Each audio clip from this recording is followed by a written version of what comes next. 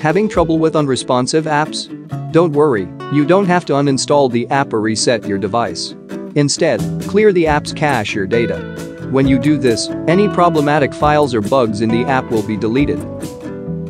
On the FireTV, navigate to the Settings icon. In this screen, select the Applications tab. Scroll down and select Manage Installed Applications. Search for the app you want to reset.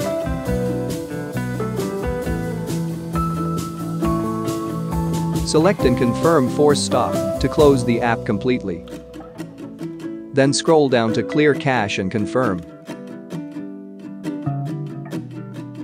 The cache size should have changed after confirming.